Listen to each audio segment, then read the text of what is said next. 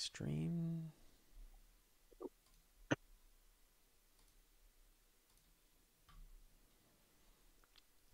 I need to change the video resolution. What?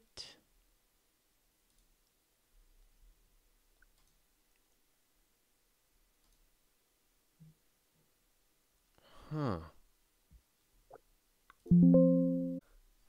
I think they were still doing it when I did my first ones too. Yeah. Yeah. That's why we call them Hangouts still. That's true. Yeah. Yeah.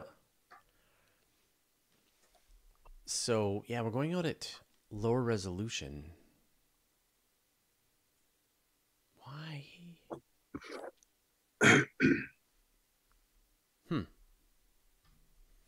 All right. So, we are live. It says the resolution is a little low. Is the resolution okay on everybody's screens? I'm talking to the audience now. Oh, yeah. Yeah. Unless you're watching the show as well, Dave. No, I just got the YouTube notification that the show went live. But yeah. All right, looks fine at 720. Okay, I have so much internet now. I could be broadcasting this at 4K and 8K, but I have my show off software misconfigured. Yeah. Speaking of show off, now that I can share my screen, check this out. Let's see.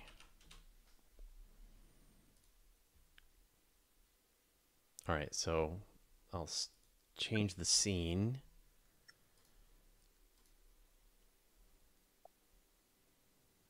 Oh, you're showing your speed, upload speed. So did you get rid of Starlink? Yeah. Yes. I wish I had that choice, but yeah, it's almost a gig. Yeah. So it's a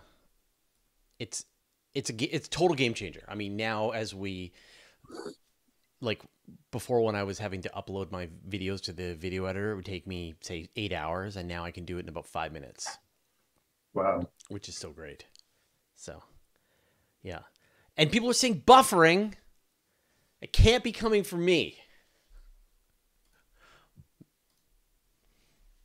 Am I dropping frames? Let me see. Yeah, I did drop some frames.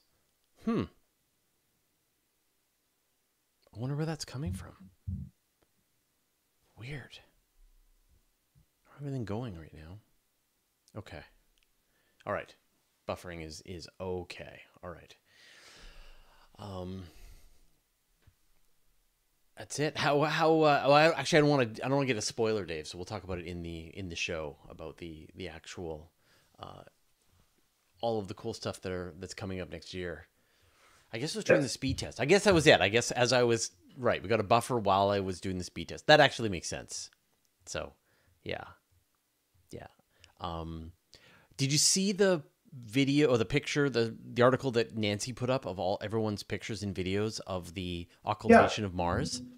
I didn't see her article, but I saw a lot of I was clouded out here, so I just vicariously watched it by everybody else. But I saw some pretty amazing video. I would. Those are always cool to see. Yeah. It was amazing. Just like we were clouded out too, but just everybody's pictures. Yeah. I think Andrew McCarthy is becoming my favorite astrophotographer. He just does such amazing work. Just absolutely incredible. Mary McIntyre over in the UK, I featured some of her. She did a really cool sequence. Yeah. Everybody in the UK saw it. So yeah, and then Alan Dyer is always such a solid photographer as well. You cannot beat Alan Dyer for that kind of stuff. I know. Yeah. I met him at I did a presentation for the Royal Astronomical Society of Canada and met Alan, which was terrific. It was so fun to hang out. We used some of his photography in the first book. Yeah. No, and he's one of your top people that you pick for any of your stories. So, yeah. All right, let's get started. So apologies, everybody. I'm engineering the show tonight. We don't have Pamela's cool layout, so we're just going to have to deal. I didn't know that I would be, but it's totally fine. We've got good internet, so let's just do it. All right. Well, hello and welcome to the weekly Space Hangout for Wednesday, December 14th, the final episode of 2022. I'm Fraser Kane, publisher of Universe Today. This week, we're going to be talking about comets leaving a dusty trail in the solar system, ESA's upcoming mission to figure out if Venus is volcanically active, the top astronomy events for 2023, as well as the top spaceflight events for 2023. We'll obviously be including the historic landing of the Orion capsule from the Artemis 1 mission, and we will be talking about briefly the pretty tremendous accomplishment in the fusion reaction that happened at the National Ignition Facility. So we'll be talking about that as well. Joining me this week, we've got Carolyn Collins-Peterson. Hey, Carolyn. Hey, Fraser. How's it going? Good, good. And we've got Dave Dickinson. Hey, Dave. Hey, still in a closet over a bar, but I have fast internet.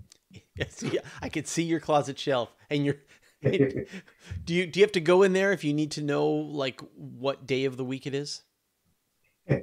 All the calendars. I just wanted Calendar something spacey up behind me. Yeah. I actually went around with the decibel app on my phone and found this was when they have the band playing downstairs. This is the quietest place. When they have the band playing downstairs, that's which is right about now. Yeah, that's the rough part. Yeah. Yeah. All right. Well, before we get into this week's special guest, I want to give a huge shout out to our good friends and fans of the weekly Space Hangout crew.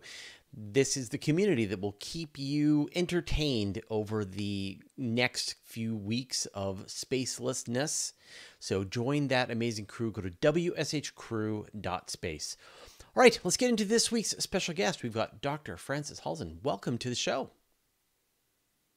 Glad to be here. Well, the question I always ask people is, who are you and what do you do? Well, I was a particle physicist working as a theoretician. And about 30 years ago, I started toying with the idea of doing neutrino astronomy. In fact, that was an old idea by then. It's just that nobody had managed to do it. It was a technological problem. And so, it took 30 years, but here we are. We finally found something in the sky that emits neutrinos, and we are totally confident about it. Now, you're talking about the sun. No. Okay, all right. So, in fact, as I'm a particle physicist, my interest in neutrino astronomy was not astronomy. I'm not an astronomer. My interest was to see how nature could accelerate cosmic rays to these huge energies. The highest energy signals that reach us from the universe doesn't come to us in the form of light. It comes to us in the form of mostly protons. And so somewhere out in the sky, there is a proton accelerator, except that probably many. In fact, we have already found two, so there are many. And so they are like 100 million times more powerful than the stuff we can build in Geneva. Right. And so, I decided that's what I'm going to spend the rest of my life on, which indeed it was. Right? So the idea is, it's not just the neutrinos. Of course, with neutrinos, you open a new window on the universe and God knows what you see, right? But there is another idea behind it, is neutrinos can only be produced by proton beams. And so if you find a source of neutrinos, it's a proton or cosmic ray accelerator. And so you also solve the problem of where cosmic rays come from, which is a problem that's by now like 112 years old. And these cosmic rays, these have been detected, and the level of energy that's packed into this, in some cases, single atom defies comprehension. And for a long time, astronomers have been searching for the source. What could whip up atoms with this amount of energy and hurl them out into space? Well, what were the candidates? What did you wonder they could be? Lots of them. And we were not really worried about what the answer was we were worried whether we had really were building a telescope that was big enough. And that was just a theoretical guess, and we were lucky. So we built a neutrino detector, which is basically a cube. It's actually hexagonal, but it's a kilometer in size. Right, and this is the famous IceCube observatory in Antarctica. It took us 10 years to find this source, 10 years of good data. So it's barely large enough. But now at least we know that active galaxies are probably the culprit. So we don't have to worry about all the theories anymore that existed before. We don't know whether they are the only source, but they somehow, from what we published in Science a few weeks ago, so very close to the black hole, they somehow are accelerating these particles and then using them to produce neutrinos. All this seems to happen like within 10 Schwarzschild's radii. So I want to understand the journey, the mechanisms that are going on here. You've got this black hole that is somehow accelerating these particles, and at the same time, it's generating the neutrinos along with it, and they're going along with the particle at the same time in the same direction? Well, it does it exactly like you do it at an accelerator on Earth, like at Fermilab, which is close to where I'm sitting now. And so somehow these high energy sources, they require an enormous luminosity. So you somehow have to tap gravitational energy. So in the inflow into the black hole, somehow these particles get accelerated by tapping the gravitational energy. And then you have a particle accelerator. Right. Then to produce neutrinos, you have to shoot the beam into a target, which we think now is the dense cocoon that sits at the core of some of these active galaxies. So the neutrinos are being generated at the source. At the source. As the cosmic ray is being... And so then it becomes a neutrino star, right? So you just look at the sky and see what comes at you. Right, and then these neutrinos are traveling, in this case, tens of millions of light years, reaching the Earth, passing through the atmosphere into the neutrino observatory, and then interacting with the ice inside the observatory. Yeah, that's it. Yeah. And so what are you looking for? We use the ice as a particle detector. That's our telescope. You need a particle detector. Right. And so what happens with the neutrino as it passes through the ice? Well, neutrinos, they come in huge numbers. For instance, we estimate that we catch less than 1 in a million that are emitted by this source. But what happens is, and neutrinos, they're called ghost particles because they have no electric charge. So they just pass through the detector. The detector only can detect particles that have electric charge. So we only detect the neutrinos that crash into a nucleus of oxygen or hydrogen in the ice. And then they make a nuclear splash of particles. And some of these have charges, and those we see. Right. So the game is to look at these patterns of light that are made when this neutrino makes a nuclear interaction. And from this pattern, we reconstruct its direction. So we have a telescope. And it's quite a journey when you think about it, that you've got some particle that's hanging out at the black hole. It's somehow falling into a particle accelerator around the black hole. It's interacting with dust around the black hole to generate this stream of neutrinos. They're making it all the way across this enormous void of space, reaching the Earth, going into the ice on planet Earth, and then releasing a different cascade of particles that you're then able to Yes. to decode. So there is nuclear physics on both sides. Right. To Yeah. produce it and to detect it. And how are you able to know that you have the source? Well, Focus the telescope, as it were. well, it's just like looking at the sky. You see a star suddenly, but it emits neutrinos.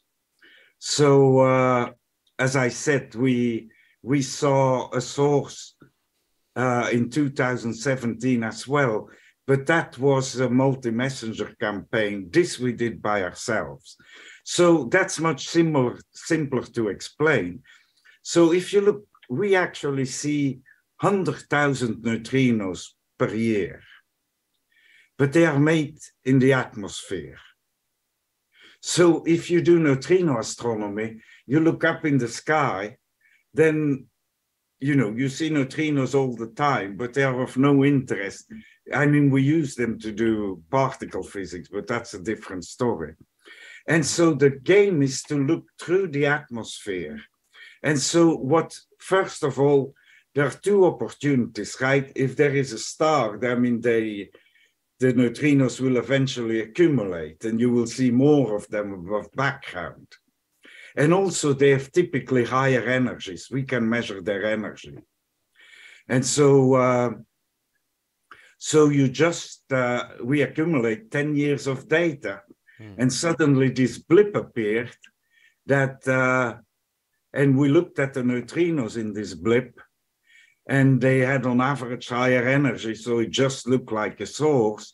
And then you ask the astronomers and they came from an active galaxy, which is relatively nearby, NGC 1068 or M77, depending on what you want to call it. So the concept, once you have the detector, the concept is relatively easy.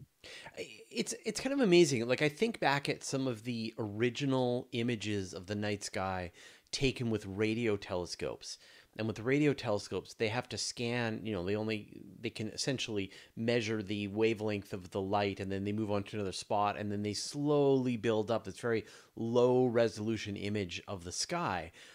But over time, the resolution of these radio telescopes have gotten better and better. And you look at the new images that are coming out from, say, Meerkat, and they look like photographs in the same way that, like the Hubble Space Telescope, but it's in radio waves. And are we sort of at that first, like I never thought of IceCube as a telescope that's looking at the sky. I always thought of it as like a big blob of ice where you're detecting particles coming through it. But I can see as you sort of flip the whole thing around, you're starting to create this map of the heavens point by point. Do you foresee this time with newer versions of the telescope, bigger versions of the telescope, where you start to build this map of the heavens that you're like, there's the Milky Way, there's Andromeda, but in neutrinos? Well, you see, we actually don't think anymore about IceCube in the terms you just mentioned. We did originally. Yeah. Once it worked, we stare in our computer and look at a projection of the sky and see the neutrinos appear and try to find some signal in it. That's the game we had to play the last 10 years. And so to make an analogy, this source that we detected by ourselves and published a few weeks ago, it's actually one of the first two active galaxies ever discovered. So it was one of the first two sources that Seifert discovered in 1943. Right. So that's about, to make the analogy, that's the stage we are at. Right. And if you are familiar with gamma ray astronomy done from the ground, for a long time, they had only one source, and that was the cap. And we have actually two.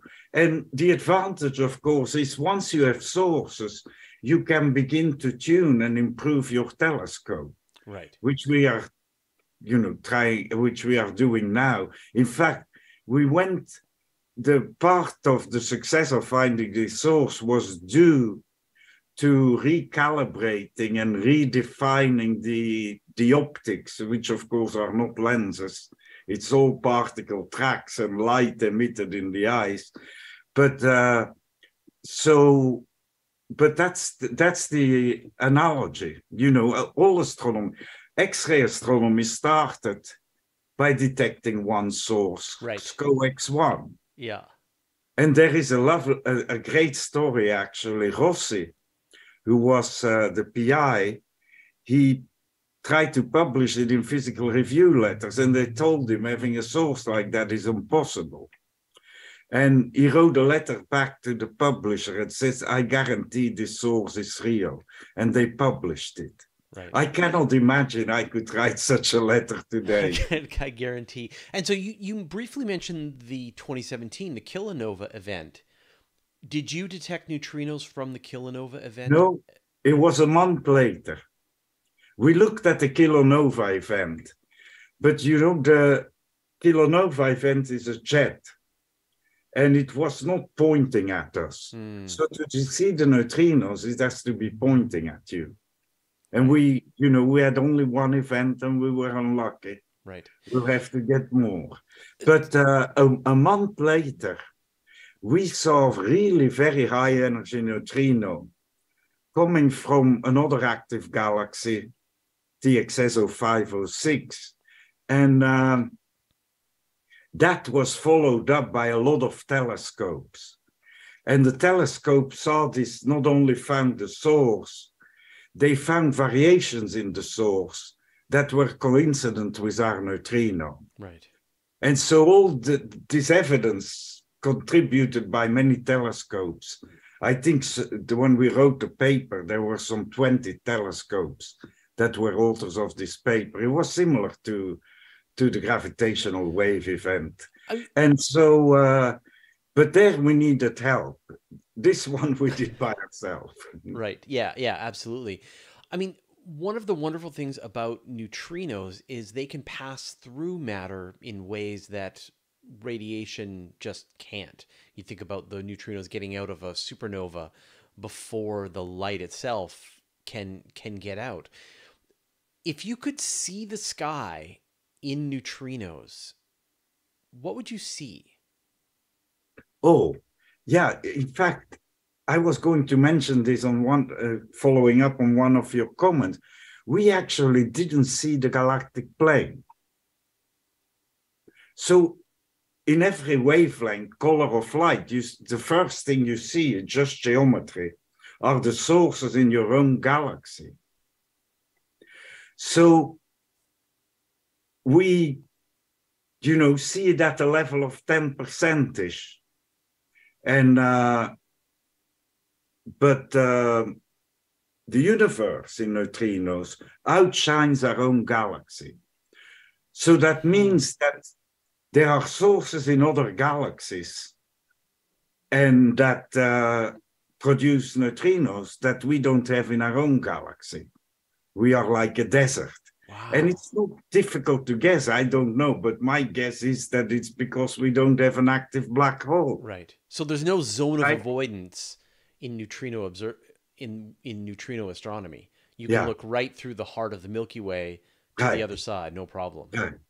Actually, we look through the Earth as well, right? Yeah, exactly. It doesn't matter what direction. To the Milky Way, we look right through the Earth. I mean, one of the most fascinating ideas is that our ability to observe the universe ends at the cosmic microwave background radiation when the universe was opaque. But I've got to assume that there was a lot of neutrinos being released before then. Can we see those? Yeah, well, those neutrinos, there were, of course, neutrinos. There is a cosmic microwave background in neutrinos. Right, a cosmic neutrino background. Yeah, they have slightly lower energy and they are a bit fewer, but that's nuclear physics. That happened, in the first 3 minutes of the universe. But of course, that's another dream, right? It took, after the discovery of cosmic rays and neutrinos, it took us it took us a century to find the source. And so another dream of physicists is to find this microwave, quote unquote, background in neutrinos. And people keep trying. And there is a project still going on now, but this is probably even more challenging than what we are trying to do. Now, but, I know the plan is to upgrade IceCube from its current 1 kilometer cube to 10 kilometers cube. Yeah. What will that do you think? Well, it's clear. We see this too. By the way, in this analysis, the second source we see is the source TXS0506 that we first saw in the multi-messenger campaign in 2017. So this source reappears in our map now. And so it's rather clear that when you look at this map, there are 3 sources that stick out.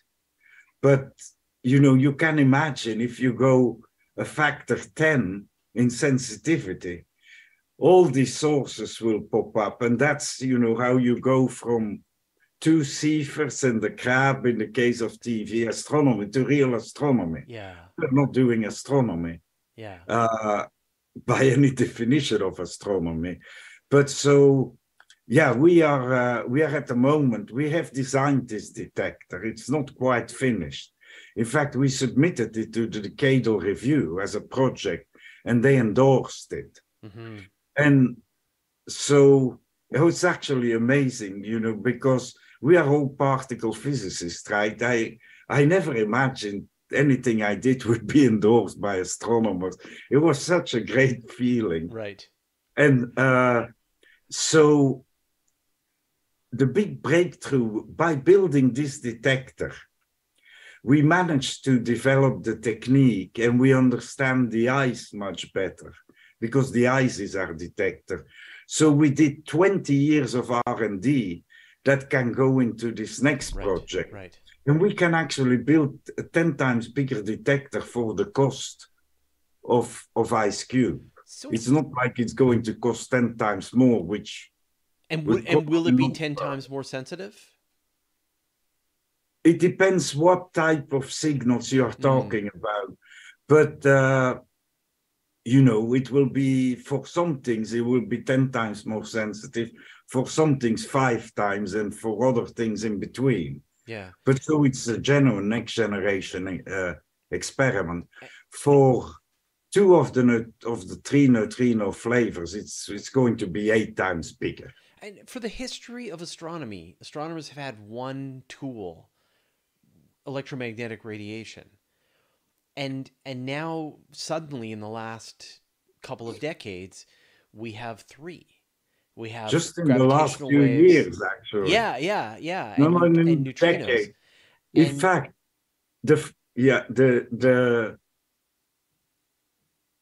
we discovered the diffuse cosmic flux in 2013, and LIGO came in 2015. So, this just all happened in 3 years. Yeah. Amazing. And if you imagine, both of us started this project in around 1990.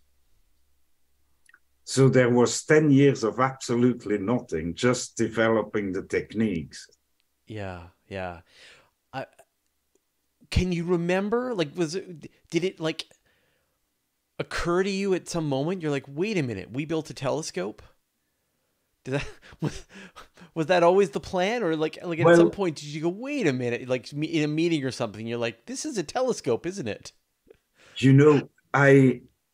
This is not a very romantic answer, but my feeling was, I remember I told you we had no guarantee that a kilometer cubed detector would be big enough to see this, to do astronomy.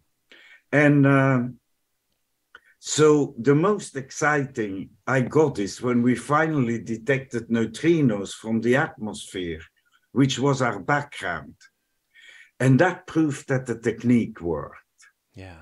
And I say, now it's up to nature. I don't care. I'm not responsible anymore. We delivered the technique and it worked. And so the idea was, if you build something that big, can you imagine you're not going to discover something? It may not even be astronomy. You know, it could have been something related to neutrino physics, and which is another interesting side issue. I mean, you would think that, you know, we have neutrinos that are 1,000 to 10,000 times more energetic than those you can produce at an accelerator laboratory. You would think we discover new neutrino physics. No, it's just a standard model. Right. It works perfectly. Right. Our detector works by, of course, if the neutrinos were behaving differently, we would have probably trouble doing astronomy. But once they figured out the flavor changing, everything had sort of wrapped up at that point. Well, it's an amazing accomplishment, and congratulations. And I think, like, I've done a few videos on IceCube. It's got to be one of my favorite instruments that's ever been built. I put it right up there with the Square Kilometer Array and JWST and all these amazing observatories, because and LIGO, because it gives astronomers, as I said, just another completely different way, an entirely new sense. And it's really exciting to imagine what future generations of astronomers will be able to do, looking at something in gravity, to look in neutrinos, to look in electromagnetic waves, and to look at any problem from three perspectives. So it's an amazing accomplishment. Congratulations. If people want to find out more about your work and the discoveries, what's the best place to do that? You go to Google, type in IceCube. Okay. And occasionally, you know, we are competing with the rapper. Right, yeah. Say, not the So, but you will find the webpage. I think we have become popular enough that you will find our webpage. Hopefully IceCube can join you to talk about IceCube at some point. That would be pretty great. And anyone in the audience who wants to send me email, guess what my email is? It's IceCube, Halzen at icecube.wisc for Wisconsin.edu. Perfect. Well, thank you so much for joining us today. Congratulations and good luck with building the 10 kilometer. When that's done, will you come back and let us know what you found? I hope I'm still alive. I'm sure you will be. Thank you so much. Thank you. I plan to be. All right. Take care. Bye. God, that's awesome. All right. I love IceCube so much.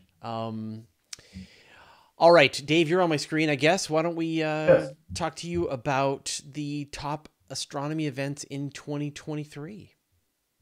Yeah, 2023 is going to be another interesting year. I've been doing these big roundups now for about a decade, and it's going to basically start off kind of like December with all the planets in the evening sky that we have right now. We have everything, all the classic naked eye planets from Mercury to Saturn lined up, and that's going to go on until early January. Mars, of course, is the coolest one because it just passed opposition. We were talking before the show about the occultation of Mars, where the moon passed in front of it last week, and we got some pretty amazing photos out of that. What's cool is the moon's going to occult Mars again 5 more times in 2023.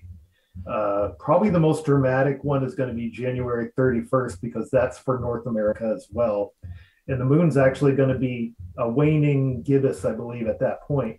And I always kind of like it when the moon is waning when it occults objects, because the dark edge is leading the moon in its path. So you see the object go behind the dark edge first, which is always more dramatic because you don't have to contend, especially when you're trying to photograph it, because you don't have to contend with the glare of the moon itself. So that's going to be cool. There's going to be a good occultation of Jupiter as well, and that's going to be on May 17th.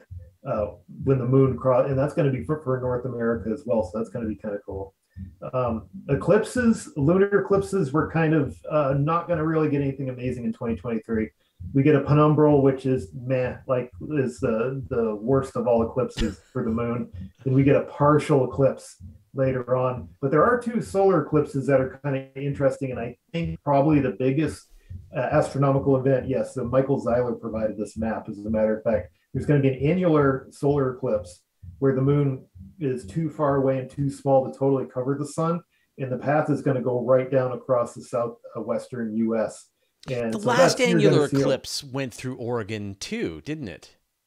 There was another one. Yeah, there was one actually in last year, because I saw it as a very deep partial from northern Maine, went up over Canada and the Arctic. Yeah, and there's what's called a hybrid eclipse that's going to, the only total solar eclipse next year is this one on April 20th that goes over the Southeast Asia and Australia.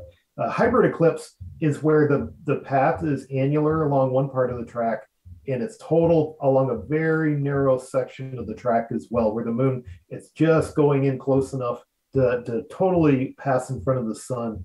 So that's going to be the only total solar eclipse. And of course, this lines us up for the next big ticket solar eclipse, April 8th, 2024. Right. Is the next total solar eclipse that everybody is going to be like waiting. I've actually already got a press invite for Lake Placid in New York. So I'm kind of torn because it also goes over my hometown in northern Maine.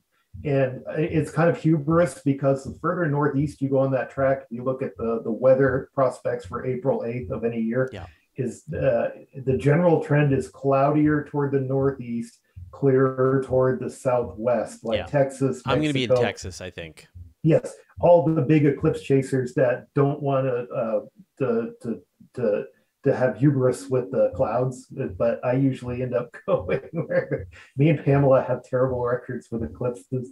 But we'll see. It would be cool to see one from my hometown. Definitely, this will be a big one coming up. So we got some Mars occultations. We've got two lunar eclipses. What else have we got in 2023? Another one that's kind of interesting. I generally like to boil things down to the very best of the best. Venus is going to be very close to Jupiter on March 1st, and that's going to be in the dusk. They're going to be about one full moon apart. And I always get messages from people about what are those two bright things in the sky that you see? How come I never noticed those two bright stars together before?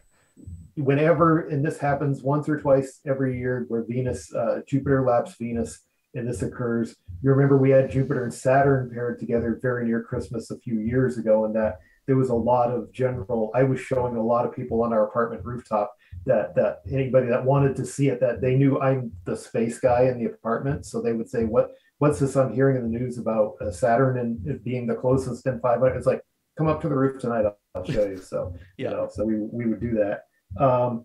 Comets, we don't have anything on tap, but of course, bright naked eye comet could come by at any time. This is our year, we're Dave. Overdue. This is it, 2023. This is the one. There's a few 8th or 9th magnitude ones. Probably the most interesting one I found looking around is periodic comet 96 Mach-Holtz in January is going to pass perihelion, and it might reach plus second magnitude, which is decent naked eye, but it's going to be near the sun, so it's going to be very tough. That was one of Don Mach-Holtz's discoveries, prolific comet discoverer. He just passed away. That we lost a few big this year astronomy community this year. Don Mach-Holtz, Mr. Eclipse, Fred Espenak, he died. Yeah, so it's been kind of a sad year for amateur astronomy. Yeah. Next year is a good year for the Perseids and Geminids because they fall near-ish the new moon. Unlike this week, we have the moon to kind of contend with in the sky. But I've seen some pretty good reports. The Geminids and the Perseids are always the two big showers we always watch for that are good, dependable showers. The Taurid fireballs might be good this year because Comet Encke is reaching perihelion, so that always is a good year around November or so to keep an eye out for them. There's also another shower that used to be produce meteor storms called the Andromedids in early December. This shower used to produce some of the great meteor storms of the 19th century, seems to be making a comeback. Hasn't produced that kind of level, but there's some predictions in 2023 I came across that said early December we may see a moderate outburst from the shower. Remember, we had the Tau Hercules earlier this year that got everybody out looking for that. Oh, I saw a few. It was kind of interesting. We got some fireballs, but not the storm. I saw a couple. Yeah, not the storm we predicted. Yep. The solar cycle, of course, is ramping up. That's going to be a big deal because it reaches its peak for solar cycle 25 next year. I think 2023, 2024. We're heading toward max. So you're going to see a lot of solar activity, a lot of aurora. So the sun is going to be definitely worth keeping an eye on. Saturn's rings are going toward edge on. This is something that goes in a 9-year cycle, widest 2017. Yep. Now they're going toward edge on, I believe is 2024. Something very strange I came across, but this is going to be, it would be kind of neat to watch with a telescope or binoculars. On February 15th, Neptune passes just 1 arc minute, less than an arc minute from Venus. So if you've never seen Neptune, you would have brilliant Venus to aim at. It would almost look like Venus has a little tiny, and I kind of wondered, does it actually occult Neptune? Because that would be super rare. So I actually did a search from north to south on the Earth, and I couldn't find, like, no, it never gets quite close. Even parallax didn't shift it enough to actually, so those are the ones we know about. Like I said, there could always be meteor outburst, bright naked eye comet. You know, there's the events we know are going to happen, like eclipses that are definite sure things, and then there's always a few astronomical events that may just like crop up. A bright supernova, maybe IceCube could detect that. Betelgeuse dims. We never know. Remember in 2019, about this time of year, we were all like, this could be the big news story of 2020. Betelgeuse could be. Little did we know what we were in for in 2020, but we all thought it's like, that's the big story. Yeah, it's Betelgeuse. No. Instead, we got a pandemic. Yeah. Awesome. Well, thanks, Dave. That's amazing. We'll talk again in a second about the space flight ones, but I want to switch over to Carolyn, who's been waiting patiently to tell us all about comets. Speaking of the comets that we deserve, Carolyn. Well, yeah. And so a lot of these meteor showers that we talk about certainly are because Earth plows through these trails of stuff that's left behind by comets. But it turns out that it may be that they're leaving more than just trails. So and the way we know this is that there's this phenomenon called leftover light, and it's been found in Hubble images. And I think it kind of has everybody a little bit stumped about what it could be. So the fellow that basically just he didn't discover it, but he wanted to look for it, Roger Windhorst at Arizona State, and his team had an idea that they wanted to go through surf through all of these HST images. So they came up with a project called Project SkySurf, and they wanted to see if this leftover light was showing up in all the images. So these are all images from the wide field planetary cameras and the advanced camera for surveys that have been taken over the last, essentially since about the time that the telescope was launched.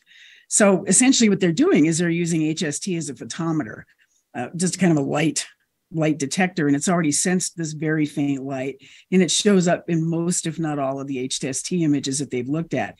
So they've gone through and measured the surface brightnesses, sky surface brightness of about 250,000 images. They zeroed in on a specific range of light, wavelength of light, basically 0.2 to 1.7 microns, so near infrared and a little bit more. They did some processing. They lifted out the very faint light. They subtracted out the general known surface brightness of the sky. They took out the zodiacal light, and they tried to subtract out any stray light from more distant objects. And what they had left is this faint glow that people have noticed. And the big question is, where's it coming from? And long story short, what they've decided is it could be coming from comet dust reflecting and glowing in the sunlight, but it's not all on the plane of the solar system. And it's not all in these, trains that we see with the comets that scattered as they go through, but it's arranged more in like a shell or an envelope that is permeating all of interplanetary space. So the conclusion they've come to is that it seems to be this residual light seems to be coming from inside the solar system. And they base this on the fact that more than 95% of the photons in the images from Hubble's archive come from distances of less than about 4 billion kilometers from Earth. So that's inside the solar system. Now that source is something they have to confirm. But it does make sense, as comets travel through the solar system, we know they leave these trains behind. They're they're shedding gas and they're dust and they're bits and pieces of ice. And as the ice sublimates, that more dust particles come out and it spreads out. Now, eventually, we'll notice them as meteor showers, but this is really, really very fine dust that makes this cloud. So it's really a shell, and HST isn't the only detector that's actually seen this shell. Apparently, New Horizons has measured it. They're still trying to figure out, where exactly it's coming from, how localized is it. Other possibilities they have to check out and essentially discard before they can say, yes, this is comet dust, is extragalactic background sources, possibly very faint galaxies, something called the extragalactic background light. And that's not really assigned to any particular source. This is a sort of scattered light, accumulated light from a variety of sources. The thing I really found interesting about this was that if this really does exist, we've got a whole new part of the solar system to explore. It's part of the solar system architecture, along with the comets and the planets and the asteroids and everything else. It's interesting, like when you think about, like Dave was talking earlier about the meteor showers that you can go and see at specific times because the comet or the asteroid is shedding particles, but you can go at any night and see a bunch of meteors. And I wonder how many of those are pieces of, we've always described them as little pieces of dust left over from the formation of the solar system. But I wonder how much of those are actually particles produced by comets that have been falling into the inner solar system and just leaving this cloud. That's a good question. Obviously the storms that we see are coming from, as we plow through these. I always think of them, and I'm not sure that's quite correct, but tubes of dust that we're going through that we plow through. But there's probably got to be some element of this. I don't know that they've really characterized the sizes of these pieces of dust. Obviously it's comet dust, so they're submicron sized or whatever, but yeah, I don't see why not. There's a really interesting story that we published on Universe Today after this one. I don't know if you saw it, but back in 2021, astronomers in Alberta saw a really bright fireball hit the sky, and they were able to trace the trail back, and they realized that the object had come from the Oort cloud. And I did see that. And they were able to making the rounds. And they were able to tell the depth that the object fell, told them that this had to have been more rocky than icy. And so now it appears, in fact, that the Oort cloud probably has more rock in it than we thought. We imagine the Oort cloud, we imagine comets as just this pristine ice left over from the formation of the solar system, but might actually be that it's more like asteroids covered in ice, or ice mixed with asteroids. There is the whole idea of the blown out asteroids blown out comets that look like asteroids, and asteroids that have more ice than you would expect. And so the idea that there is more rock out there isn't a new one, but this is sort of like prima facie evidence. Yeah, exactly. And so, I think we could be at a point in a few years where just what is an asteroid and what is a comet? There is no distinction. There are icy asteroids and rocky asteroids and metallic asteroids, and they're all just different versions of the same thing, which is kind of amazing. I think that's kind of cool. I 100% agree. All right, Dave, let's talk about the upcoming space flight for 2023. Yes. Well, this year finally wrapped up. We saw JWST launch last Christmas. Yeah. And then this year we finally saw Artemis 1 launch and come back and re-enter over the Pacific this past Sunday. So those were two big things. Something interesting about last year and this year I realized in research.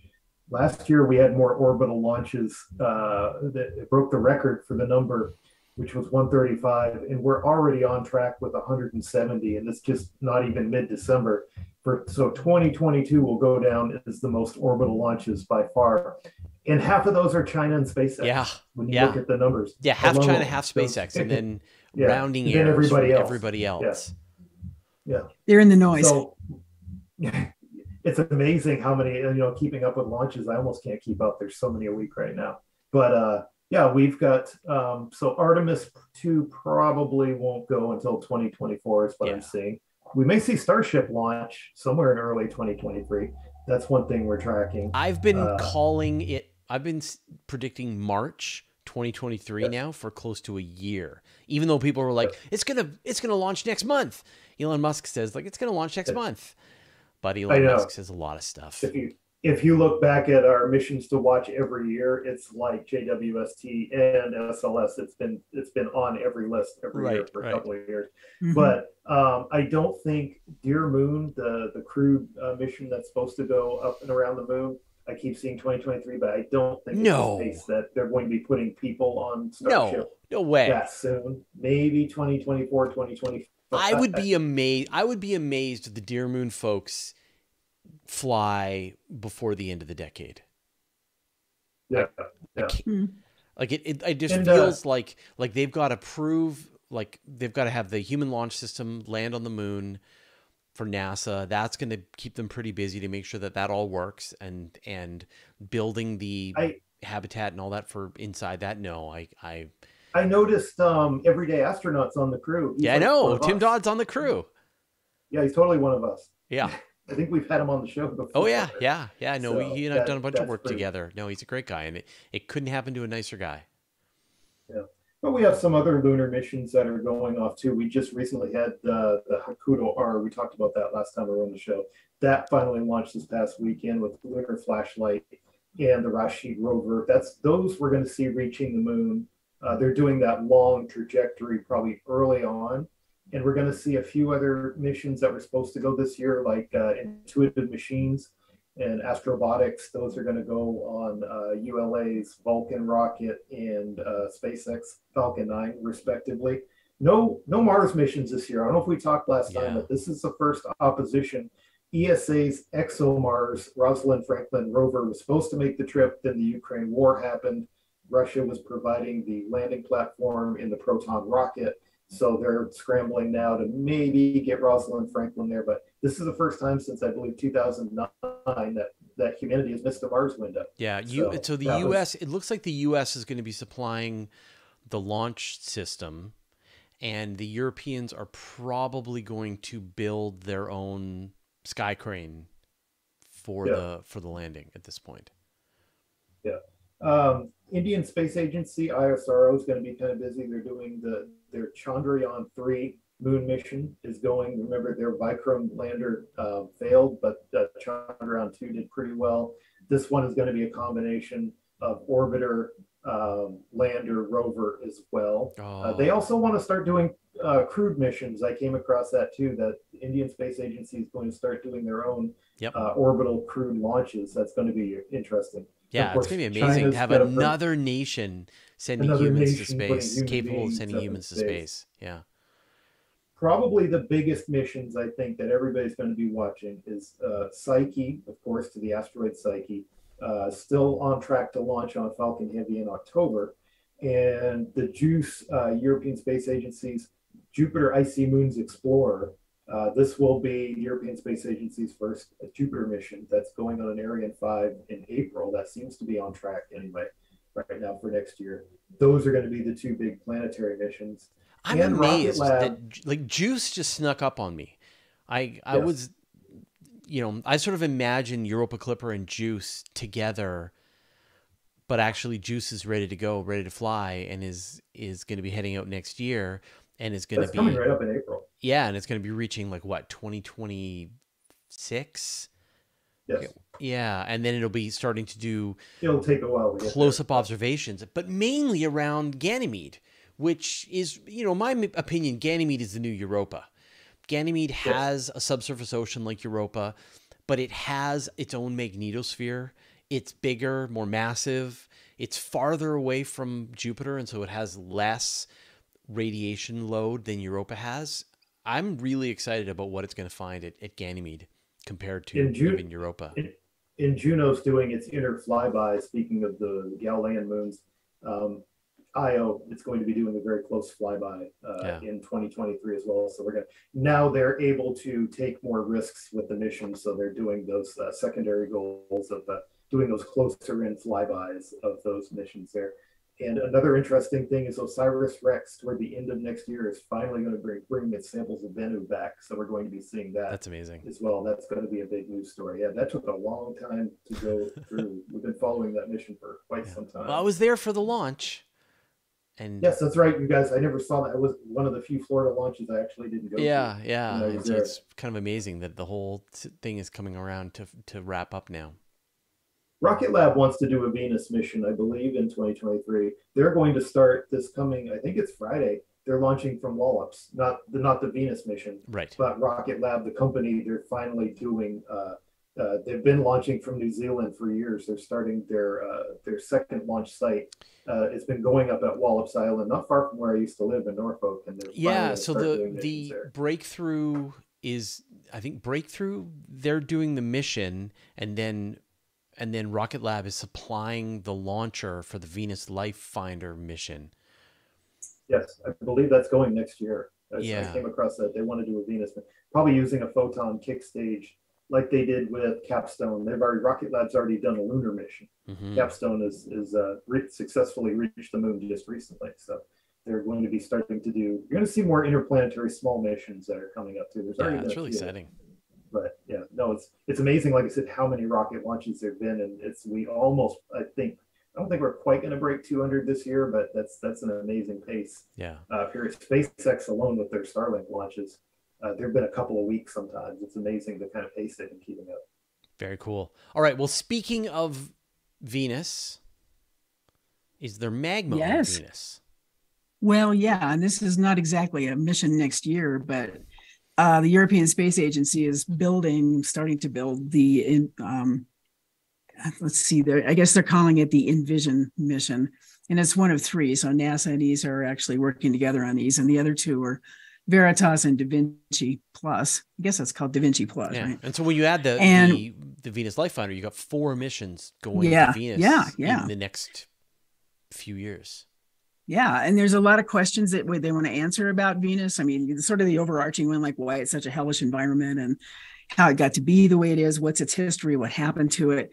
And the big one is it volcanic now? Because you look at, the old Magellan original radar scans of it, you see all this evidence of volcanism. We haven't seen anything, of actual, lava flowing across the surface, and you're not going to really see that. But what they want to do is scan both the surface and underneath the surface. So what Envision has got is a surface penetrating radar that they're going to use to basically sound beneath the surface. So transmit signals at about 9 megahertz. And the materials underneath the surface would bounce back, echo back a signal, and that they'd be able to tell what kind of material, what kind of structure underneath the surface is bouncing back that signal based on what's in the fingerprint of the signal. It would tell you about the composition of the subsurface, tell you about structures, are there faults underneath there? Are there volcanic plumes or tubes or, extent of lava flows? So this is a Magellan image that was a Magellan radar scan. So that used synthetic aperture radar to scan the surface. And so you see these huge built up volcanic mountains. And so is it happening now? That's the question. This radar would also be able to tell you about any of the lava flows, any vents, the geology of the surface features, buried craters, whatever there is. So just as a quick example, let's say it probes and it finds a location of a lava tube or a plume, or maybe it looks beneath a smooth plane and it sees almost, if you know what a palimpsest is, it's sort of a ghost image of a crater that's been buried by lava. This is all evidence of volcanism. All the other, instruments should be able to tell us whether or not there's actual live volcanism going. Envision is one of those instruments with a surface penetrating radar that should tell you the structures are there underneath. Now we need to, prove that there's actual lava flowing through there right now, telling us something about the interior of the planet. Yeah. So the resolution of Magellan is I forget, it was 30 meters, 100 meters. It's something, terrible. Yeah. It's crap. And it was like blocks were being ignored, because And so you just don't get that resolution to be able to to sense those kind of fine-tuned features. And when you think about the resolution of, say, the Lunar Reconnaissance Orbiter or the Mars Reconnaissance Orbiter, I mean, they can see objects that are sub-meter. They can see things, in some cases, that are 20, 30 centimeters across on the surface of those worlds. And Magellan, the best synthetic aperture radar that's been able to go so far is being able to see 30 meters and above, and so it's just, or it tells you that there's a rough yeah, surface. I feel like it's 100 meters. Yeah. I forget. I had this piece of information in my brain, but anyway, it's terrible. It's garbage. And so this mission will change everything in mapping out the surface of Venus to a degree that we've just never seen before. Well, I think all three of them will, and also because of long-term studies, if something changes on a surface, that will definitely tell you. Yeah. Smoking gun, okay, something flowed here. But it's so tricky because Venus has this horrible atmosphere. Like if it didn't have this awful choking atmosphere, then it would be easy to take high resolution images of the surface. Yeah. But it doesn't. It's opaque without some other mechanism, and that's why they've got this synthetic aperture radar. It's very cool. Right. All right, we've just got a couple of minutes left. So Artemis 1 wrapped up. Hooray! Orion landed, splashdown safely. The mission's over. I just released a new video all about it. So if you wanted to sort of watch the whole mission beginning to end, we just did that. And actually NASA released an amazing supercut. It's like 25 minutes long of footage of the entire mission. Yeah, it's amazing. So it's, I was whining and complaining about the quality of the video early on, but just seeing all this to come together, and it's just going to be amazing once they actually download all of the files, post them up on the internet. I'm really looking forward to all that. Oh, just the landing, looking out the window as it was coming into the landing spot, watch, yeah. And it was like coming in like you're on an airplane, only you're at much higher altitude. Yeah, I thought that was really cool. Yeah, also great. And then the other big piece of news this week, of course, is that the National Ignition Facility achieved a fusion breakthrough. They put 2 megajoules of laser power. They zapped a little pellet that was filled with tritium and deuterium with 192 high power lasers, and they put in about 2 megajoules of energy into it, and they were able to release through the power of fusion about 3.15 megajoules of energy. Now, that's amazing because up until this point, through this method, they've never been able to achieve more energy out than they put energy in. Like they've been able to do fusion. Like when you think about this long list of to-do items, right? You've got fusion. Okay, check. We've done that for 30 years. And the next one is more energy out than we put in. This week, check. So then the next step is scale it up, make it reliable, dependable, figure out a way to extract the energy, figure out a way to make the whole thing safe, connect up to the grid, and so on and so forth. So, the joke is always that fusion is 30 years away, but I really kind of feel that fusion is like 29 years away now. But the other thing that's really interesting is that actually, so Alan Boyle wrote a story about it for us on Universe Today, and one really interesting implication of this is not for base load power generation so that you can run your microwave and your refrigerator, but for space exploration, because the tritium and deuterium, the fuel source, is actually incredibly expensive and complicated and difficult to make. We're not really going to unlock this until we've got much larger facilities that can do hydrogen. Pure straight up hydrogen. Then they're talking, but you could take those, put them up into space, some kind of spacecraft, and then have this laser system that's going with it, that's shooting lasers at the fuel source and generating an enormous amount of heat that you're using to heat up a propellant and blast it out the back of your spacecraft. This could be the expanse. We could be looking at a new spacecraft propulsion system in the far future, 30 years, how it goes. So anyway, it's an amazing accomplishment. They got to hurry up. I'm getting old. Yeah, I know. I want my fusion drive, but I like the statement that somebody made today saying, okay, now we've done this. It's in the hands of the engineers. That's exactly it. Make it happen. Yeah. And one of the things that was really amazing about this was, the amount of energy that you put in, like physicists were certain that if they put in, say, 5 megajoules of energy in, then fusion is guaranteed. But to do it with only 2, that was right on the line for what would be possible. And the only way they were able to do it was with really good optics on the laser systems, really careful control of the pulses that the lasers were firing, really good, sort of a perfect spherical fuel source. Like, there was a lot of really clever physics and engineering that came together to be able to make this accomplishment happen. So someone, Zaffin is mentioning about the tokamak. So this is an inertia-based high energy plasma system, and the tokamak is the completely other way of producing fusion as well, which is people are racing to try and reach energy positiveness with the tokamak reactors as well. So we could very well have 2 separate paths that let us achieve fusion. And so it's great. It's great. I mean, it's, you know, again, like, don't call up your power company and ask if you can have fusion power yet. But I love that quote that they've handed over the problem to the engineers. That's always a wonderful time. So we're still a few years away from Mr. Fusion powering our cars. Yeah, exactly. Yeah, our time travel device.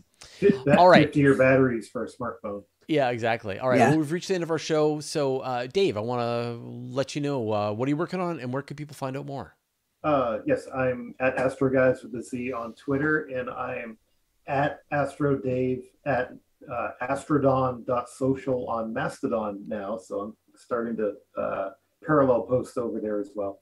And I'm the author of 2 hard copy books, Universe Today's Ultimate Guide to Observing the Cosmos, which the events are still good for 2023 and 2024 until they're running out of time to publish a new version of the book. They better get on that. I'm kicking around the idea of asking if they want a second edition. I could do another decade or so. So, and I'm writing a big post for Universe Today on all the astronomy events, probably in that gap week between Christmas and New Year's. All the astronomy events to watch for in 2023, and Sky and Telescope, I'm doing space flight events to watch for in 2023 as well. It's all in my head right now. So. All right. Carolyn. Well, you can find me at Universe Today, thespacewriter.com. I'm on Twitter at spacewriter, and for the next few weeks, I'm actually taking vacation. Nice. Cool. I'll allow it. Yeah, thank you. Like I have any control over this. And of course, you can also find my work at Universe Today. And like I said, the thing that I'm pretty excited about was this new video we just published about the Artemis 1 mission. So if you want like a full recap, how we got to Artemis, how the mission went, and what the future holds for the Artemis missions, definitely check that out. All right. Well, thank you everyone for joining us this week. Thanks to our special guests. Thanks to the moderators. Thanks to Nancy for organizing everything in advance.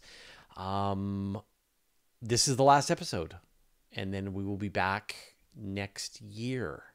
So you've got 2023, 3 weeks before we're back. Anyway, I'm sure you'll find your way back to us. There you go. 21st no show, 28th no show, and then we're back. So we'll see you in the new year. Thank you, everyone. Have a good holiday. I know I will.